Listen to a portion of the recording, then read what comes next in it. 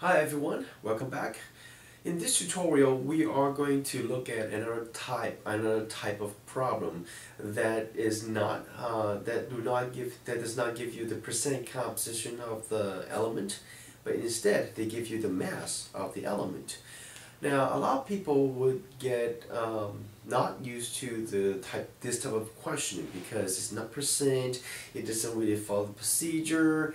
But if you understand what we did in the previous tutorial, then you should have a good understanding on the meaning of each step.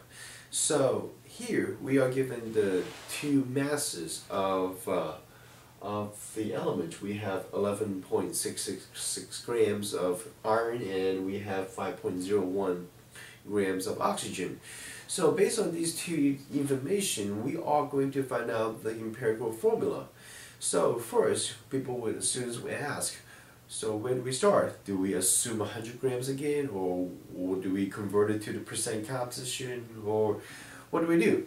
So some students would come up with the idea that, well, we have these two masses. So what we can do is to combine these two masses, which is the total mass of the compound, and then going back to the percent composition, assume 100 grams, and then do the whole procedure again. Well, that is okay, but it will waste too much time for you to finish the problem. But instead, if you understand the concept, well, the problem is halfway done already. So let's see why I say that. Well, in the problem that we saw in the previous tutorial, we are given the percentages. And we said that the percent is a relative measurement, it's not absolute. Well, here you see the two masses. Now these two masses are absolute measurement. They are 11.66 grams and 5.01 grams. So it makes it so easy, and it is halfway done, as I said, because we can go from here, right here, and change the mass to the quantity right away. So how do we do this? Well, we have the masses, and we are going to change it to the quantity by using the molar mass. So we have 1 mole of Fe, and we have 55.847 grams of iron, correct? Okay, and what we will get here is a number 0.209.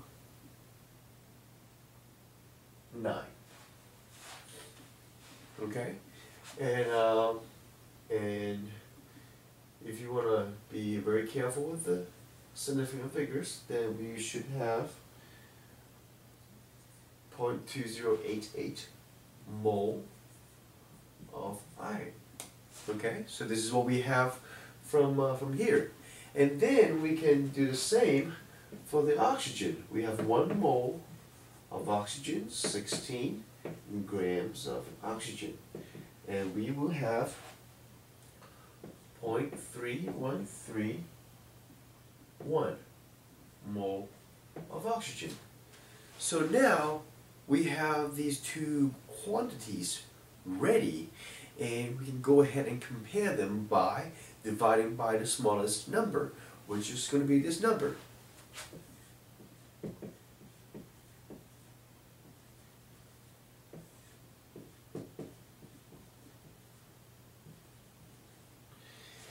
And again, the reason why we are dividing by the smallest number is that we would like to have the elements that has the smallest quantity to have the number 1 as the subscript, because we understand the fact that if there is an element in the compound, it exists in the compound, and it is going to have some kind of subscript. So it is going to be at least number 1. At least there's a 1 there. Now it doesn't mean that it is always 1, or it may not be the case, but it at least is going to be 1. Okay, it will not be 0 because there's something there. So we do that, and for this one, if we put in the calculator, you should find out something like this. Okay, 1.51 of the oxygen. Okay, this is the oxygen, not 0. So let me step over here.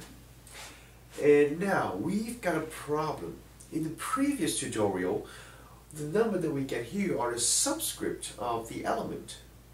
But here we have 1, which is fine, but here we get 1.5.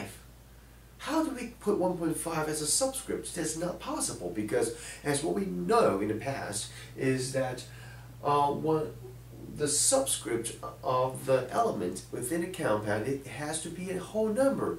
So what can we do to make both numbers to be a whole number? So we got a couple thinking here. Can we round it?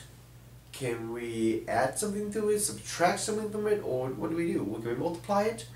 So let's talk about the different methods. Well, if we talk about rounding, it is not good to round this number, because if we round, the whole ratio is changed.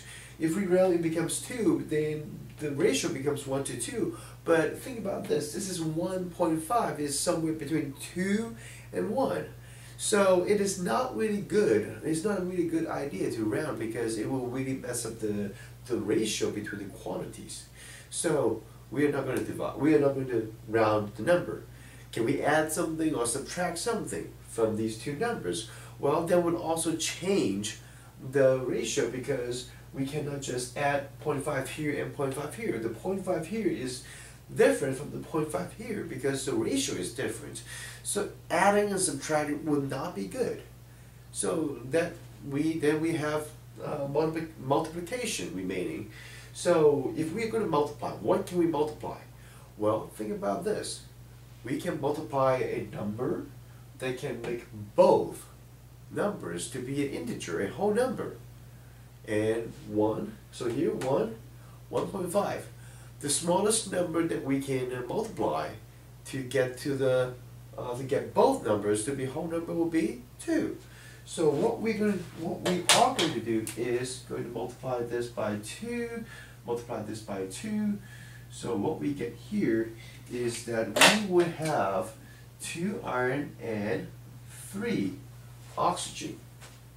So the empirical formula for this question is going to be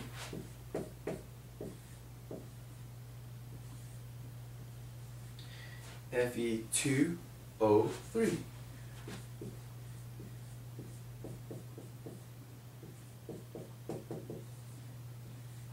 Iron 3 oxide. So let's do a recap here. At the very beginning of the question, we are given the masses of the elements, individual elements. We do not need to combine the masses together to find out the percent composition, because that takes way too much time, and the more steps you do, the more mistakes you're going to make.